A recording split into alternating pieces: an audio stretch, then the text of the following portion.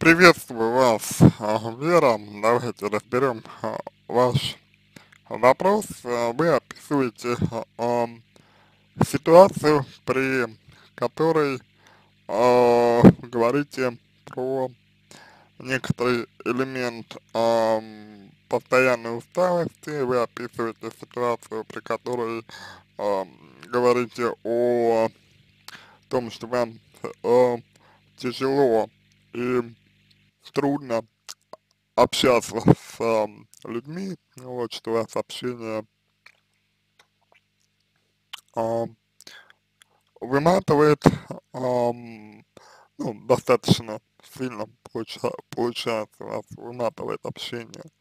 И вы говорите о том, что глобально даже общение с,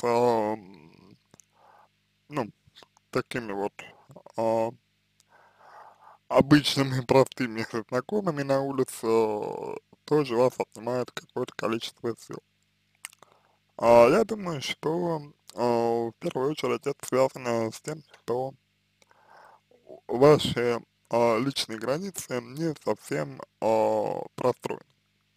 То есть, вероятно, вы как-то впускаете человека слишком близко, подпускаете человека к себе слишком близко, вот.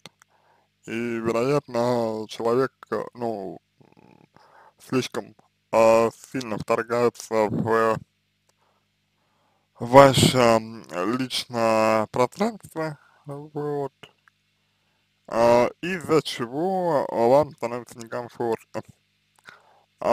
Сказать же нет, сказать нет а, человеку, да, или отвести его на а, такое расстояние, где вам было бы комфортно, а вы не можете. То есть, ну, или вы не привыкли так делать, или вы боитесь так делать, или вы чувствуете себя неловко, да, например, чувствуете себя неловко, например, вы ощущаете э, что-то вроде стыда, может быть, вот, и, соответственно, так получается, что э, постоянно ваши границы личные оказываются нарушены, вот, потому что, ну, вполне возможно, что а, человека вы другого изначально ставите выше себя, вот, вероятно, другого человека изначально вы а, воспринимаете как, ну, как более ценного, вот, чем вы сами, например. Но очень быстро это сменяется вашим собственным дискомфортом, очень быстро это сменяется тем, что вам не нравится, очень быстро это сменяется тем, что вам, ну, неприятно, да, это очень быстро сменяется вот такими моментами, вот такими элементами, я бы сказал, когда вам, ну, откровенно тяжело, откровенно трудно, вот. Это первый момент. Второй момент, это, вероятно, некоторая такая оценка, то есть тяжело общаться с людьми, потому что они вас оценивают, вот, оценивают люди, как правило, по очень внешней истории, по очень таким поверхностным моментам, вот, и, условно говоря, вы можете там чувствовать себя, скажем так, не самый удобный, да, вот не самый приятный, как вот вы говорите, что, ну, может быть, я трудный человек, то есть у вас уже, у вас уже есть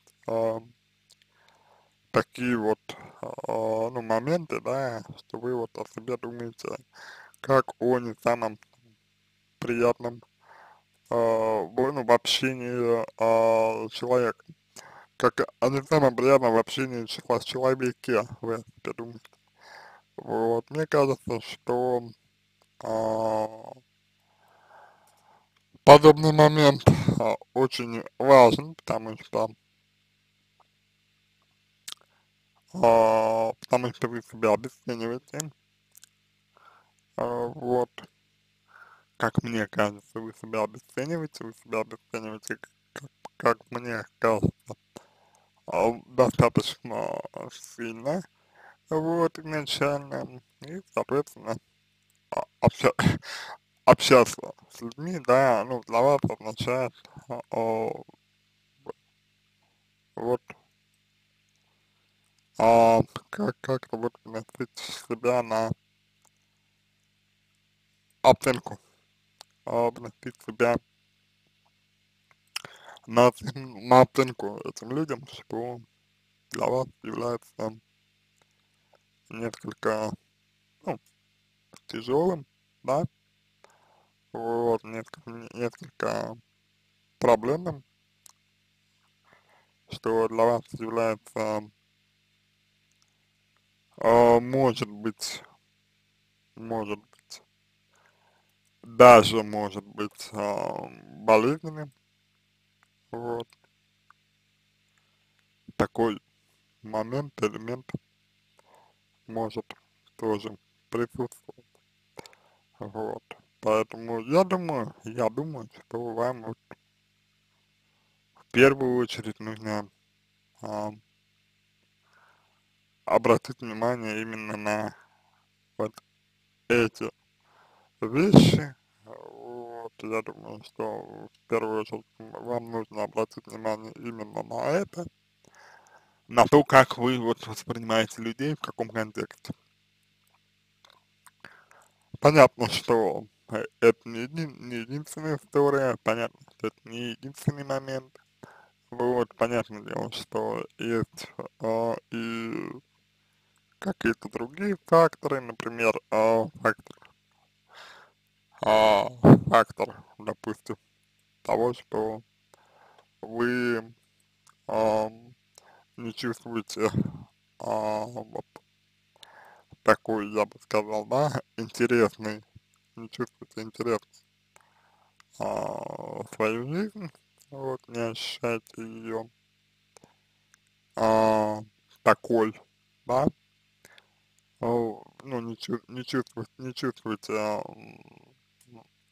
может быть, что вам ваша жизнь интересна. И, соответственно, ам, чувствуя и ощущая, что вы неинтересны,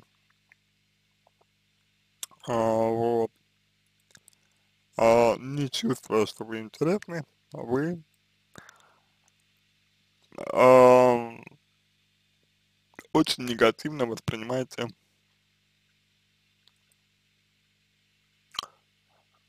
ну, взаимодействие с людьми. Вот. Также я думаю, что вы от себя достаточно много требуете, вот, мне так, по крайней мере, кажется, мне кажется, что достаточно много вы от себя требуете, достаточно много вы от себя хотите, вот, вследствие чего появляется вот ощущение апатии, вследствие чего появляется такое вот чувство, да, появляется чувство, что ничего не интересно, ничего не хочется, это, ну, такая, знаете, довольно ну, довольно распространенная, я бы сказал, ам, реакция довольно распространенная такая реакция человека вот, на ситуацию, когда он себя, ну вот, как-то вот чувствует, да, некомфортно, да, он, человек, я имею в виду, чувствует себя несколько, ну, несколько уязвимо, скажем так, вот. Мне кажется, что, мне кажется, что эта история, вот, она как раз про вас, мне кажется, что эта история как раз вот о том, вот как вы к себе относитесь. Мне кажется, что так вот вы себя, в целом, да, принижаете и в целом себя обесцениваете. Вот. Конечно, я могу ошибаться, вот, конечно, я могу быть неправ, в том, что говорю, ну, видится мне эта ситуация пока что именно таким образом, пока что, да? Вот. Значит, соответственно, важно, с одной стороны, мне кажется, позволять а, себе быть собой, да, то есть вот, ну, условно говоря, разобраться, разобраться в том, например, какая вы в том, а, что для вас важно, в том, что для вас ценно, в том, чего вы вообще хотите, да, вот, а, в частности, например, ну, в частности, например, зачем вы выстраиваете отношения с мужчиной, да, ну, это вот, в частности, как пример только, то есть чего вы это делаете, на каких основаниях вы выстраиваете отношения с мужчинами, вот, и так далее. То есть все это вот такие, ну, достаточно важные, я бы сказал, моменты, достаточно важная история все это, вот. И вам нужно, как мне кажется, на это обратить свое самое пристальное внимание, да? Вот, потому что, ну, как бы, если вы этого, например, не сделаете, вот, то, вероятно, вам будет, ну, не по себе, если вы этого не сделаете, то вы будете себя чувствовать вот не своей тарелкой, вот так вот, в принципе, как вы себя чувствуете, грубо говоря, сейчас. То есть, ну, то есть никак. Вот. Э, Тяжело вы будете себя чувствовать таким образом. Другой вопрос, что мне кажется, что на перемены вы реагируете а, достаточно негативно, вот, я бы сказал, ну, я бы сказал так, да, как бы, то есть достаточно сложно вам даются перемены, как мне кажется, достаточно сложно, вот, но, опять же, я здесь могу быть неправ, конечно, я могу чего-то не знать, вот, и не хочу, не хочу, чтобы вы думали, что я а, какую-то вот истину в последней инстанции представляю ни в коем случае, но тем не менее, мне кажется, что вот на эти аспекты вам можно было бы как минимум обратить свое внимание, вот, чтобы, ну, как-то вот лучше а, понимать, да, а, ситуацию, вот, чтобы лучше понимать, что с вами происходит. Я бы сказал примерно таким, таким образом. То есть я бы примерно вот так ответил бы вам на вопрос, который вы задаете. То есть а, понятно, что могут быть нюансы разные, вот, понятно, что могут быть а, некоторые дефиниции, безусловно, но вот в целом, если говорить, мне кажется так. Дальше, давайте, значит, я недавно поняла, что зачастую общение с людьми выматывает и вызывает упадок сил. А, я бы сказал, что так или иначе это хорошо, что вы поняли это, потому что, ну, могли бы, во-первых, не понять, вот, и испытывать определенный негатив, а, ну, в любом, скажем так, случае, да, а так вы хотя бы понимаете, что происходит, да, то есть вы уже видите, что вот, общение с людьми вас, условно говоря, выматывает. Вот. Вопрос только в том, как это происходит, вопрос в том, как это случается с вами, вот, что общение выматывает.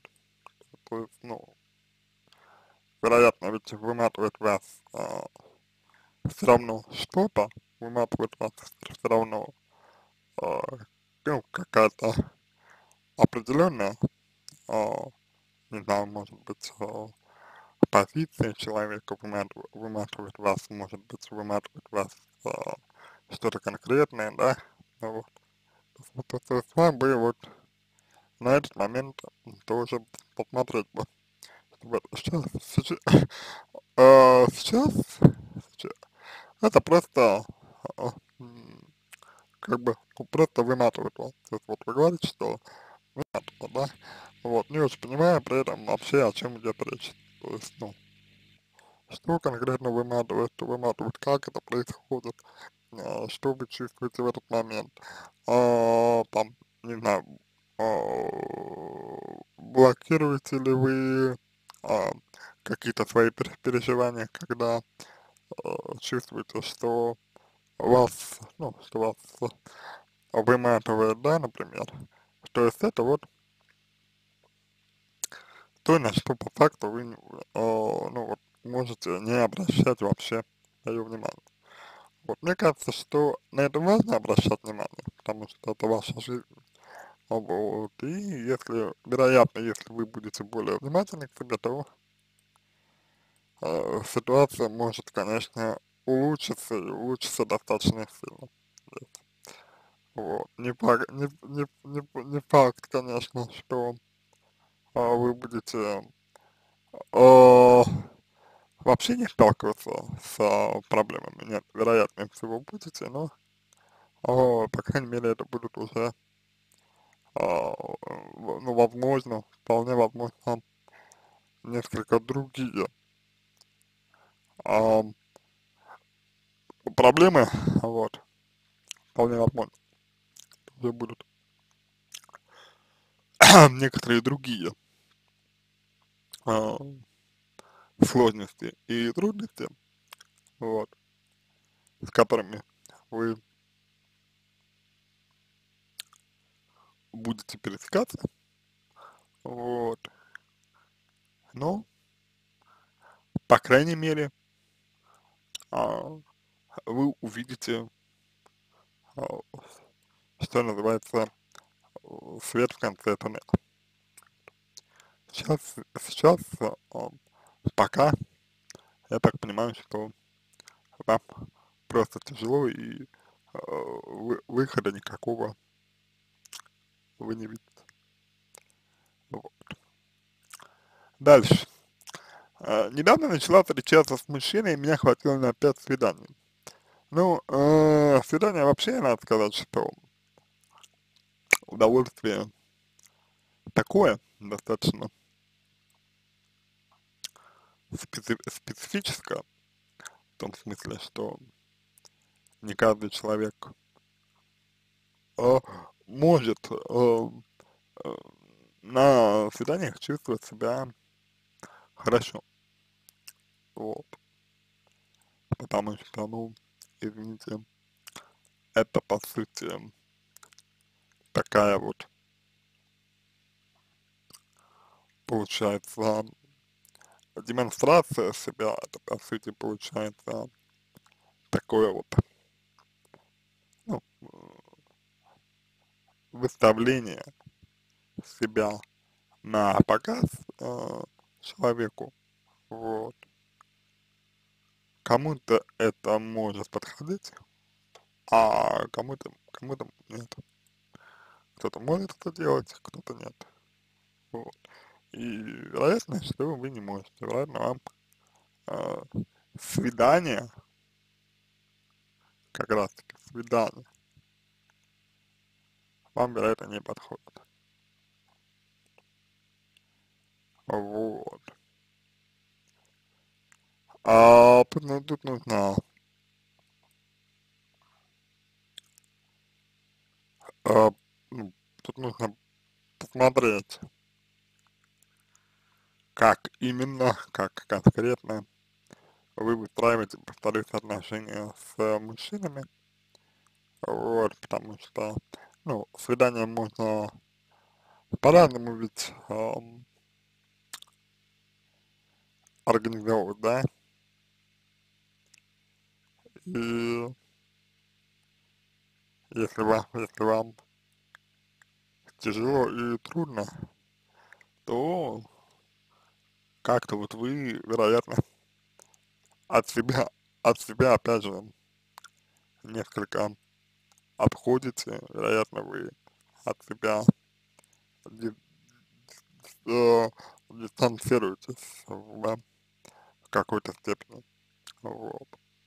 Что, конечно, не может быть э, чем-то позитивным и хорошим для вас. То есть, по сути, это вот такое предательство получается себя. По сути, вы себя, получается, предаете.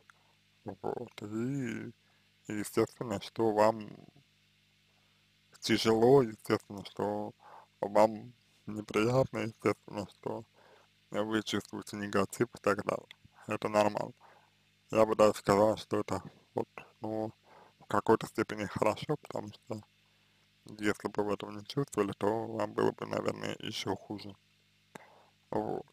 Это вот такой, на мой взгляд, важный момент, на который нужно обратить ваше внимание. Дальше. Между свиданиями мы общались по WhatsApp. Это общение меня доконало. То есть напряжение уже было, оно возросло максимально при общении по WhatsApp. Он целыми днями отсчитывал за каждым свои шаги, меня по 100 раз на дню спрашивал, что я делаю. Позавчера пишет, что делаешь, еще даже минуты не прошло, пишет, и тишина. Я уже начала злиться, пишу, что мне на минуту от телефона нельзя отойти. Но я бы сказал, что здесь вот важный момент личных границ, как раз о чем я говорил перед этим, вот, что, вероятно, вы как раз таки, ну, как раз таки а, блокируете а, свои эмоции, да, блокируете свои чувства, вот, не позволяете им проявляться вовремя, как мне кажется, вот, в силу чего может быть такая ваша реакция. То есть, ну, вовремя, а, вовремя о себе не заявили, вовремя про себя не сказали, и все. И начинается компенсация. Вот. То есть я думаю, что здесь вам надо бы быть вот более внимательной к себе. То есть это, опять же, обвинение. Я уже так, вот сразу пишет, что психуешь, и снова что-то не туда просишь, и вымалчиваешь. Я не знаю, может, я такой трудный человек, но я уже вышел из себя и послала его на совсем. Ну, очевидно, что именно в этой, именно в этой ситуации, я не знаю, как в других ситуациях, но очевидно, что именно в этой ситуации между вами и мужчиной, да, по сути, ну, не было ничего общего, как мне кажется, вот, и ваше общение, оно было, ну, вот, достаточно пустым, я бы так, я бы так сказал, вот, оно было достаточно пустым, это общение, вот. То есть, иными словами, вы выстраиваете отношения с человеком, который, ну, может быть, вам не очень подходит по интересам, по характеру и так далее. То есть, может быть, вы вот невнимательны к себе в этом смысле, может быть, вы привыкли а, игнорировать себя в этом смысле. Вот, и получается такая вот не совсем хорошая история. Получается такое вот предательство себя, вот, что вас, конечно, не может не напрягать. Вот. То есть почему-то здесь вот вы наступаете себе на голову. Дальше. Так, чувствую теперь себя вымотанной. Ну, не только с этим мужчиной, а часто от общения с людьми чувствую себя вымотанной. Ну, я повторюсь, это, на мой взгляд, связано именно вот с тем, что, с тем, как вы к себе относитесь. Вот. То есть, если вы относитесь к себе вот таким образом, да, а, что можно наступать себе на горло, можно себя игнорировать, если вы в таком ключе себя позиционируете, то, ну, конечно, вы будете себя чувствовать вымотанной.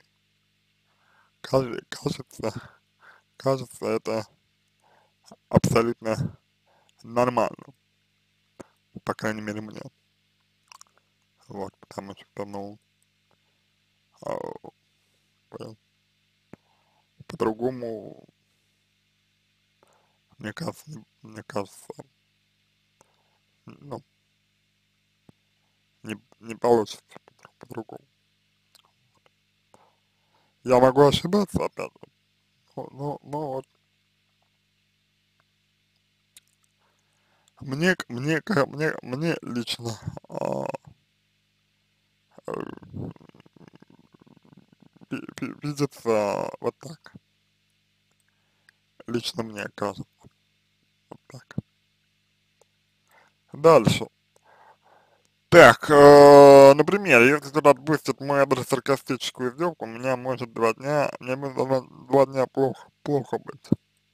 Ну, здесь, мне кажется, вы говорите про общую свою чувствительность, вот. Чувствительность как такое, знаете, некая ваша особенность. И опять же важно то, что вы делаете с ней, ну, я имею в виду, с, чу- э, ну, вот, со своей чувствительностью, да, вот, как вы с этим, как вы с ней обращаетесь, вот, как вы ее проживаете, может быть, вот, потому что, ну, если, например, вы никак этого не делаете, то понятно, что вам плохо, вот. А, то есть, иными словами, если вас достаточно легко задеть, вот, иными словами, если вас достаточно легко задеть, то мне кажется, что тут нужно посмотреть обязательно, как это происходит. Вот.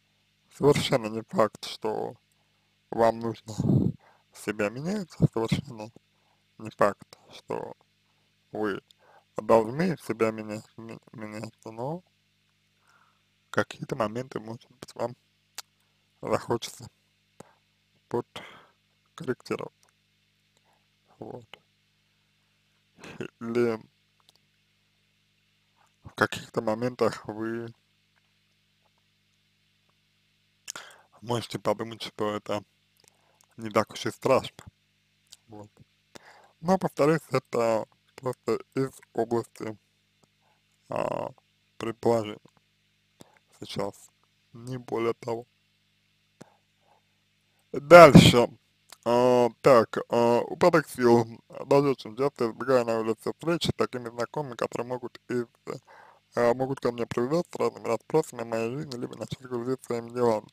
Ну вот есть ощущение, что вы в своей жизни как будто бы стыдитесь.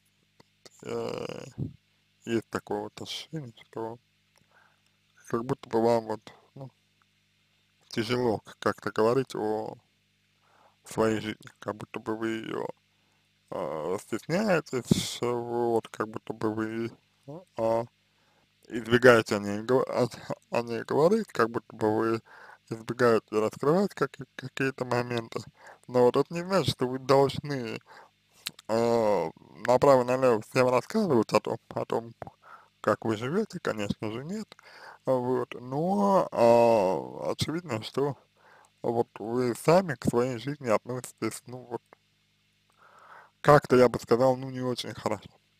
Вот я бы так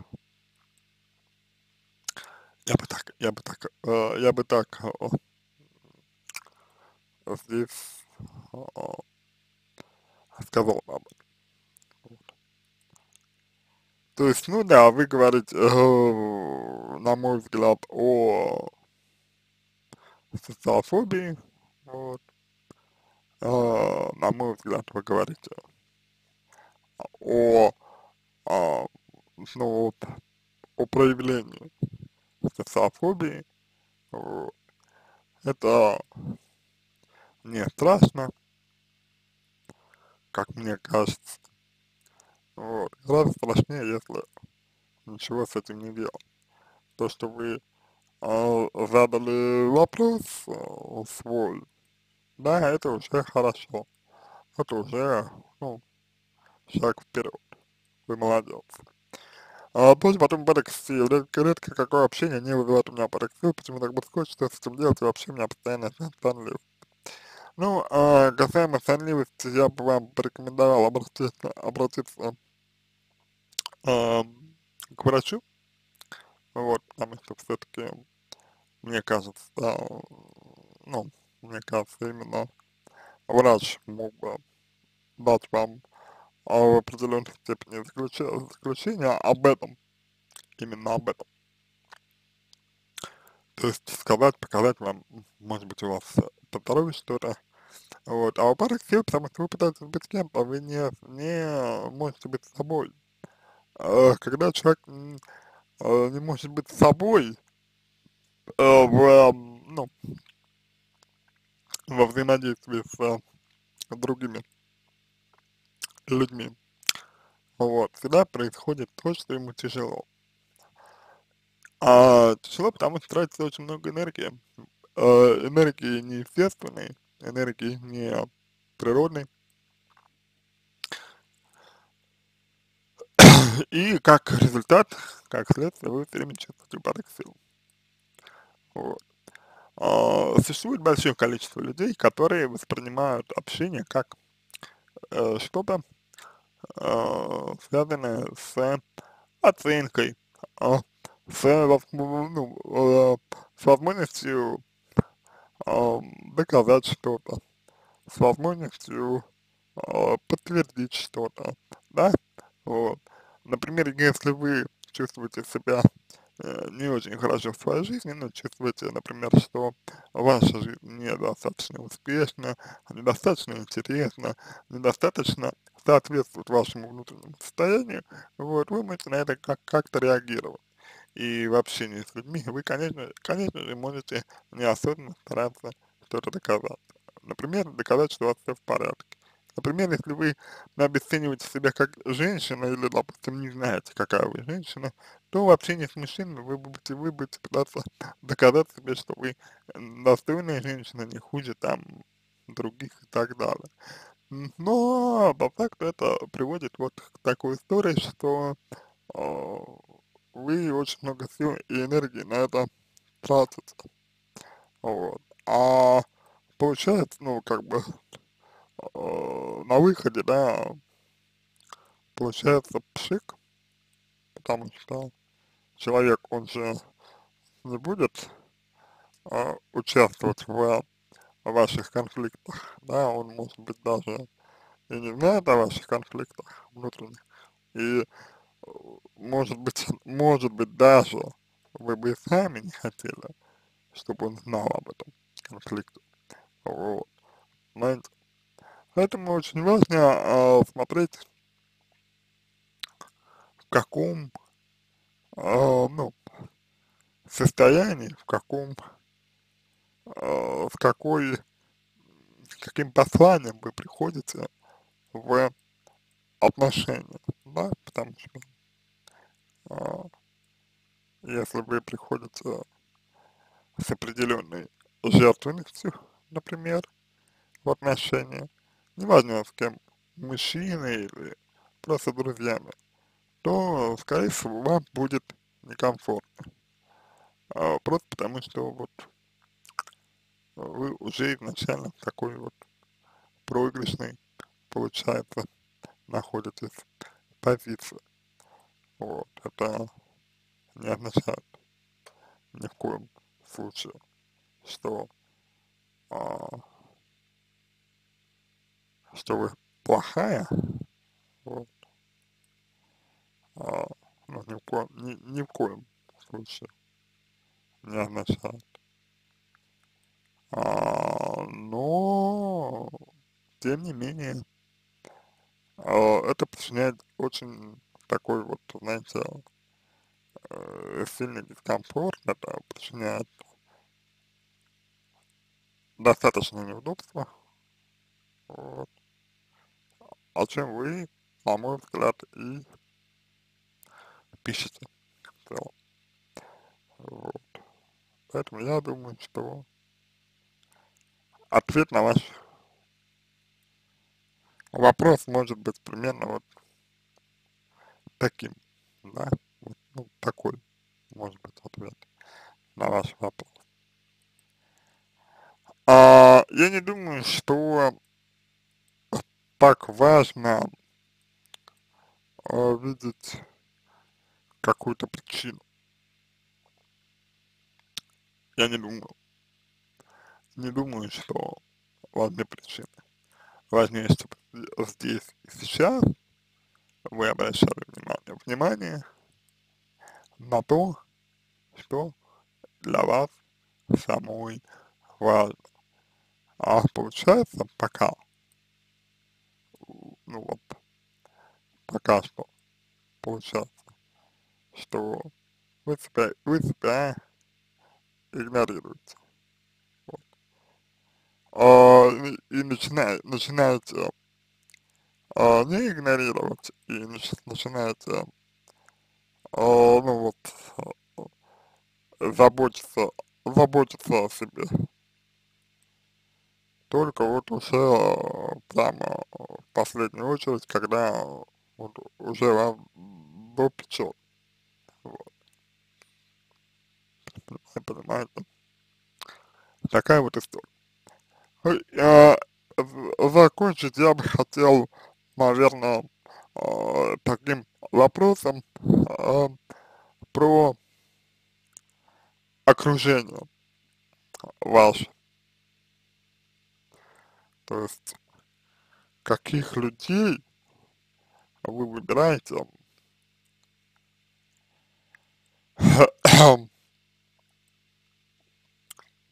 для общения. Вот. Вы ли выбираете этих людей, или как-то это происходит у вас по-другому?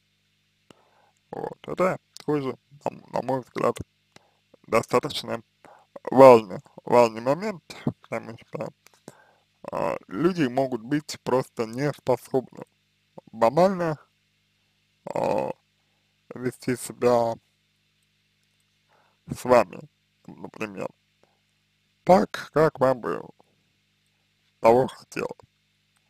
Вот.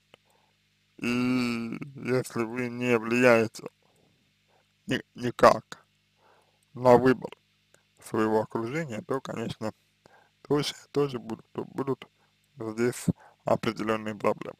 На этом все. Надеюсь, что помог вам. Желаю всего самого доброго и удачи.